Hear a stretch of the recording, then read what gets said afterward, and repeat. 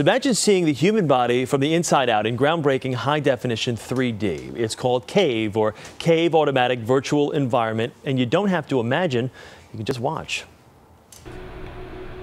It is being inside a person's body, but more than this, it is being inside organs in the person's body. The images you see were not shot on a movie set. It's not a laser light show or a video game. This is the CAVE. Now we are inside a cell. CAVE is tucked inside a small room on the 13th floor of Weill Cornell Medical College in New York City. It's cutting-edge technology that may revolutionize how we understand our bodies and treat diseases ranging from cancer to blindness. Time now to enter the three-dimensional world of modern medicine. Let's go inside the CAVE.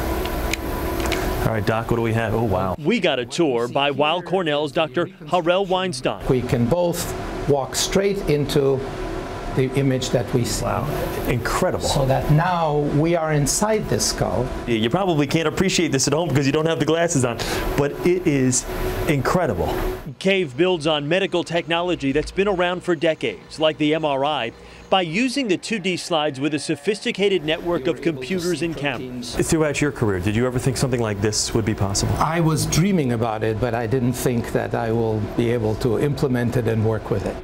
We are inside your eye, as if you were shrunk down and tossed inside the eye. It's helping physicians like Dr. Sislard Kish, an ophthalmologist who uses CAVE to see the eye in ways never seen before. You're examining the relationship of these mounts to each other. By looking at this patient's retina in the CAVE, Dr. Kish was able to see the visible bumps of fluid that lay beneath the surface of the retina. And so the prognosis for visual recovery in this case is very good.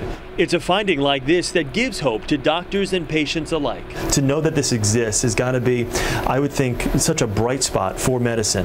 It should give us all hope that we will understand more and therefore be able to do more for all of us. Now again, if you're not at home and you don't have 3D glasses on, it's a little difficult to really understand the concept of just what it was like being there.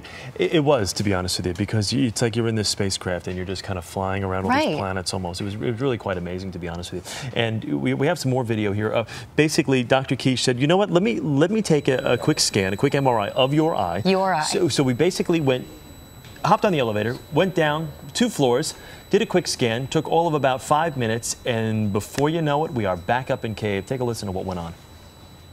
I'm glad to say everything looks normal. You can see how quickly we can... That was the only news I really needed to hear. We can take a look at it. But you can see that there's a scan of my eye right there, and it's just basically, it's all these layers, Thinking about seeing your own eye, seeing inside your own eye, well, how that's incredible. just it, and that's what you're permitted to do with this technology. Years in the making, millions and millions of dollars, but incredible, incredible stuff.